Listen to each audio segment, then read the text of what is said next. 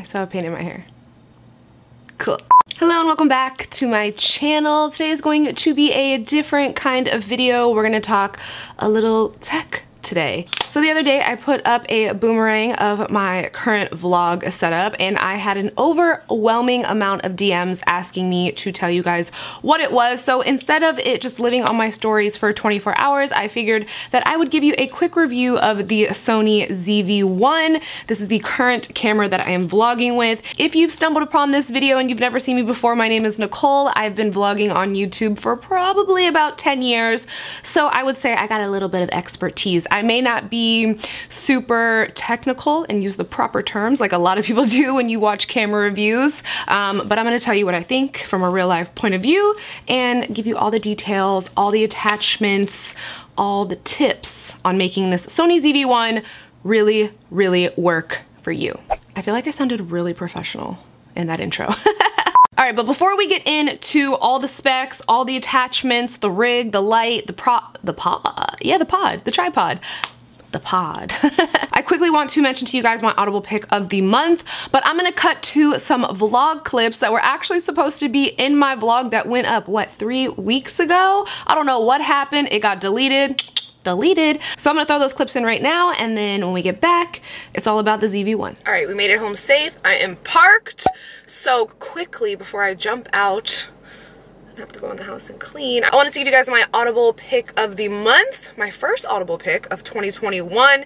It is such a good one, y'all, but if you have never tried Audible, I suggest you start, because it's honestly the most relaxing thing that I do. So you guys know that I've been partnered with Audible forever now, and they have an unmatched selection of books. Whatever you want, they have it. They have Sleepcast, Audible Originals. They also have podcasts now, which I think is really cool. So if you guys want to try Audible for yourself, you can go to audible.com/Nicole, or you can text Nicole to 500-500. And a really cool thing Audible does is if you don't like the audiobook that you downloaded, you can return it and choose a new one. So the audiobook that I currently just finished on my way to get those contractor bags, because I needed a Zen second, is called Joyful, and it is so good, you guys. It's all about like just finding gratitude in ordinary things around you. Like today, after fully listening to the book, I think I listened to it only in like 2 days, everything just seems brighter. It just seems like such a nice, beautiful, gorgeous day out. I mean, it really is a beautiful day out. We should be out somewhere doing something, but instead we're gonna clean. Like even that though, like I'm appreciative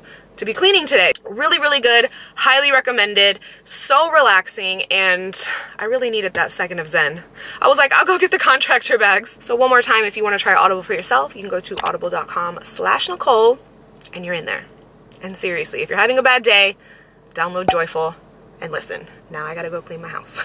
All right, I'm gonna try not to yell in this video. For some reason, I feel like I'm like, ah, like yelling. So I'm gonna try to take it down a notch. So this is the Sony ZV1 camera. It was specifically made for content creators in mind.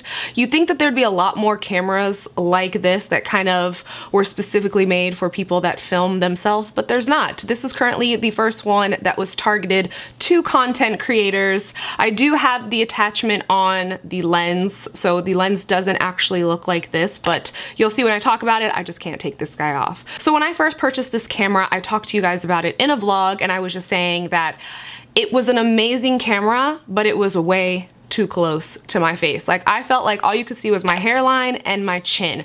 I was coming from vlogging with a 10mm lens, which is super, super wide. If you don't know anything about camera lenses and the millimeter and the number, the lens that comes on this camera, which is an attached lens, you can't take it off like some Sony cameras, is basically a 24 to 70mm with the zoom that comes on the camera. So the lower the number, the wider the shot, and the higher the number, the closer the shot. So 24mm to vlog yourself on is pretty close, especially like I said, coming from me who was vlogging on 10mm. So when I first got this, I was like, ugh, I can't use this thing. It's all up in my face, it's all in my eyes. I loved everything else about this guy. So some quick specs on this Sony ZV1 before I jump into my creation of what I think is currently the best vlogging setup. Not only the best, but the lightest in weight in vlogging cameras. That is important because I've vlogged with some pretty heavy cameras. So this guy does have 4K shooting ability, even though I always shoot in 1080p because it's just a lot faster to edit for me, but it does have the capability to shoot in 4K. It also has slow-mo on it, which is really, really cool. I'm pretty sure that it takes amazing pictures. I myself just have never taken a picture on it. I solely use it to film. It has a 3-directional mic on it, which is amazing because when you're filming yourself, you're actually getting really nice sounding audio without having to add any external mics or attachments. Even though you can add an external mic to this, I just find that it's not necessary. It does come with the dead cat. I didn't name that, so don't get mad at me. It's just like that little fluffy thing that goes on top to kind of shield the wind a little more. I've never used it and I find that I don't really need it. Also, I love that the screen flips out so you're able to see yourself, but it also rotates 360 degrees basically. So when you're filming like this, you can actually get like these really good shots. You can shoot low and turn it up so that you can see it and you're not like struggling to see what's happening on the LCD screen. The only thing that I don't like about the screen is if you're wearing glasses that are polarized, you can't see the screen. It's black. You can't see it. So that's a bummer for me because I vlog a lot in my car and I have sunglasses on, so I'm always like checking to see. But there are a bunch of different modes on the camera that you can choose from. I usually always shoot on intelligent auto because it just allows me to grab the camera and start shooting and not really have to worry about the settings. It has a massive record button on the top of it. You don't have to kind of guess and figure out like, am I touching the on and off button and the zoom button? And also when you hit record, I love the fact that a red light will come on the front to let you know that you are filming yourself, just so you know. You don't know how many times you think that you're filming and you're actually not. So I think that's a really nice feature. One of my favorite things on the camera is the defocus mode. You can actually blur your background out or you can leave it clear. For me, I always hit defocus, but if you do want a nice clear background, that is also there. So you can just click this button on top and you can go between a defocused background, which is this right here, or you can switch to a clear background where everything is in focus. For me, I always have it on defocus because I just like that little bit of blur that it gives to the background. And it has a really amazing autofocus on this guy. It will autofocus to your eyes so that no matter where you're looking or how much you're moving, it is always dead focused on you. And there's product showcase, which is really nice. If you have that, you can turn it on or you can turn it off. And it's just like when you're trying to show somebody something like this, it autofocuses super, super fast so that you're not like, let me get this in the shot, you know. You know, if you've ever tried to focus anything, it always wants to focus on your face. So if I missed any of these specs on the camera, I will kind of put them on the screen or maybe down in the bottom bar just in case I want to tell you something that I forgot to tell you in this video, because I really want to get to building the perfect, lightest vlogging setup I think that there ever has been. The clips that I inserted earlier and my last vlog that I uploaded were actually filmed on the Sony A7C, which is an amazing camera, but it's huge and it's heavy and the lens weighs a lot and you can't really fit it in your bag. It's just not a convenient camera to vlog with. And this guy, if you didn't have this lens attachment, could legit fit in your pocket. So after I vlogged those couple of weeks with that Sony A7C, I was like, this is just not practical for me to be vlogging on. Like, it's too big. I'm never gonna wanna carry it anywhere. So I was determined to make this Sony ZV1 work for me. So the first thing that I found was this wide angle extender from Ulanzi. I'm pretty sure that's how you say it. Basically, all the products I'm gonna show you are by them, which I didn't even realize until I sat down to make this video, but they make some really nice attachments for the Sony ZV1 and just camera things in general. So the way that this works, the one attachment is already attached to the lens. Just know that if you are going to attach this wide angle lens to your Sony ZV1, that you can't take it off, okay? It's not like a detachable lens that you can screw on and off. The macro part of the lens, you adhere with like this little sticky ring, you stick it straight to your camera. That's it right there. You can kind of see the lip sticking out, and then you screw the wide angle attachment lens onto it.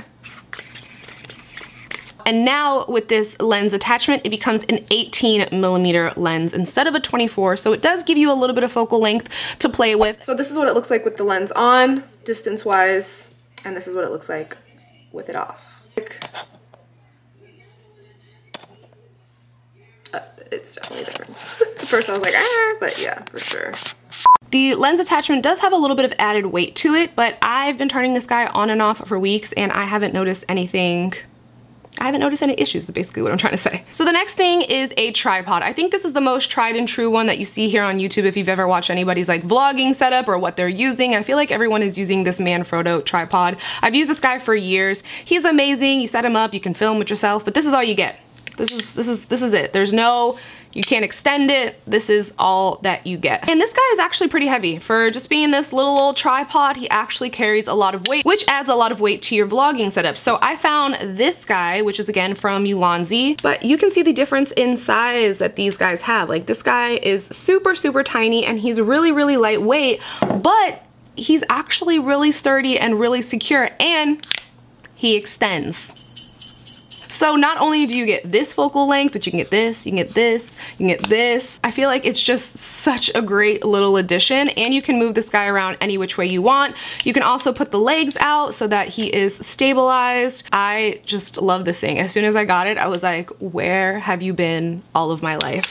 So here's the setup with me just holding it as is, but if I wanted to give myself a little more room, I could stretch you out and hold you here, and now we are vlogging at this length. It is super comfortable. I can keep my arm like close to me, because sometimes when you're vlogging in public, you know, you want to just like be in your bubble. You don't want to be like, what's up? No, that's not how I vlog. So I like that I can be like close to myself, but the camera still has a little distance. And then if I want a little more, I can just pull my arm back. It's still really comfortable and it's so light. It's getting a little roasty and toasty in here. The next thing that I noticed was when this tripod was on, I couldn't get to my battery and my SD card, which is here. The tripod is actually blocking me from getting into it. So every time you'd want to change your SD card or your battery, you'd have to unscrew your tripod to get into your little slot. And I was just like, well, that's not working for me. So then I found this little teeny tiny rig. There's tons of different rigs that you can get for your Sony camera, ones that you can add all different kinds of attachments on, and then super simple ones like this. This is basically all that I needed to attach to the bottom. You attach it to the same spot that you would attach your tripod to. It comes with a little teeny tiny screwdriver. So I'm just gonna screw this little guy in. But after you have it attached, you can see you have all these little different ports that you can attach your tripod to now. And I just usually go over here to the furthest one. And now you can easily access your SD card and your camera without having to take your tripod off. I know it seems like it's not that big a deal, but believe me, when you're like vlogging and you just want to switch something really quick, to just have one extra step to do to take it off, you're just like, why would they put this here? So I feel like this little guy really adds a lot, and you don't even notice that he's on the actual camera. So that is my third one. And then my last one is a light. This guy is super duper lightweight. You attach him here to the top. You could do a mic there if you wanted a light, and just screw this down and you're good to go. So the light itself has 5 different settings on it. It is rechargeable. It has an on and off switch here. The majority of the time I just leave the light on because it really doesn't add a lot of extra weight to the camera, but it is super simple. Like if you want it to go somewhere and it was daylight and you didn't really need the light, you can easily pull it off, keep it in your bag, and then if nighttime rolled around and you needed a little bit of extra light, you could pop this guy right on. The day that I ended up putting this whole setup together, I was just in shock at how light this full